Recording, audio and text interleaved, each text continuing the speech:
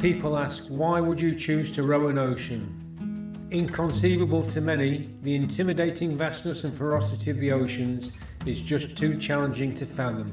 Why, they ask, would anyone in their right mind row away from a safe shore? How can you leave behind home and everyone you hold dear? Risk it all, and in the end for what?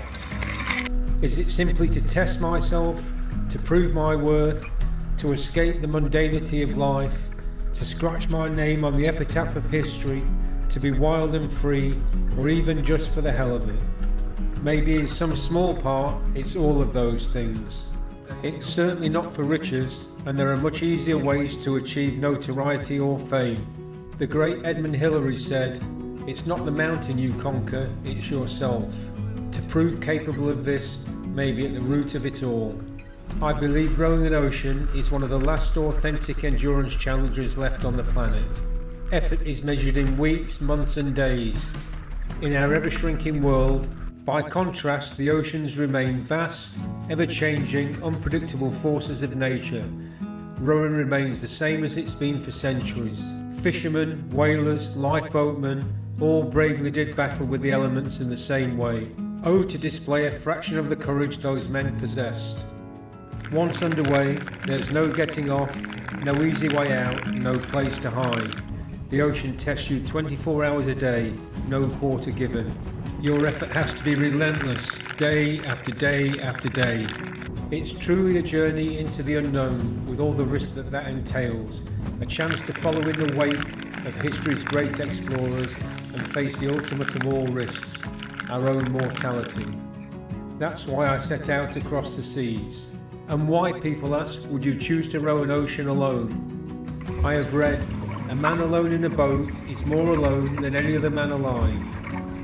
To experience that solitude on a planet of 7 billion souls seems reason enough to me. Simply put, it's the purest test of mental and physical endurance. The indomitable human spirit to overcome the fear within must rise to the surface, or failure is inevitable. While you're aware of its immense power and ever-changing moods, the ocean is totally oblivious to your existence. It does what it's done for millennia. It swirls and blows and rages regardless. It would swallow you whole in the blink of an eye. All these things drew me to face the ocean head-on, in all its glory, all its anger, its relentlessness. This is the beauty of the adventure, all intensified by being alone. The rewards when they come are unexpected. I marvelled at the ocean's aquatic inhabitants, as interested in me as I was in them. The sunsets, the sunrises, the wild storms, all dazzled me with their beauty. But of all the sights, I wish you could have seen the southern night sky as I did. The Milky Way, seemingly close enough to reach out and touch. The meteorites streaming through the atmosphere night after night.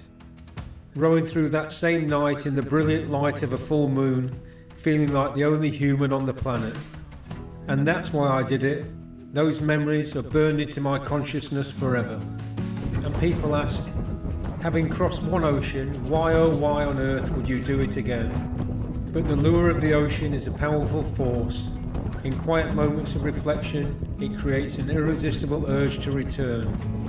To experience the silence of a calm day, the cacophony of the biggest storms, to ride the roar of the breaking waves. For me, the lure was too strong and return inevitable. The Pacific called my name and I responded. I wanted to be tested more fully, driven to the very edge and beyond, be the only human to have achieved the feat I set out to accomplish. This desire would be fulfilled without question, but the effort required beyond my comprehension before leaving. The brutal, never-ending grind eating away at my body, making it stronger and weaker in equal measure, whittling away at my humanity. I would learn to accept today's effort for what it was and not measure it in distance. Come to understand that to achieve something never before achieved takes every last drop of what you have to give, and then more again, and more still.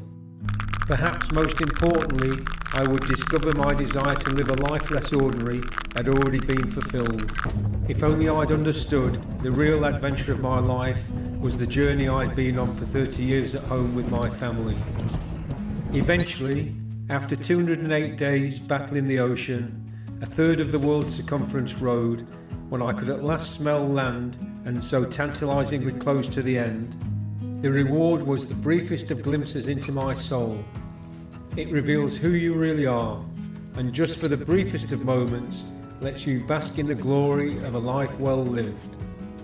My final act, stepping back onto land into the embraces of loved ones, took every last ounce of energy of my reserves. Nearly unable to stand, the ocean had taken all I had to give. People now ask, is that enough? I say the memory of the pain and frustration fades quickly. The siren call of the ocean is oh so powerful. The desire to head back out and ride those towering waves is as strong as ever. I yearn to gather more stories and dream of sitting in the late summer sunshine as an old man, grandkids tugging at my trouser legs saying, "Tell me another story, Grandad, tell me another story." And for all the blood, sweat and tears, all the risk and the hard labour, that will be the ultimate reward.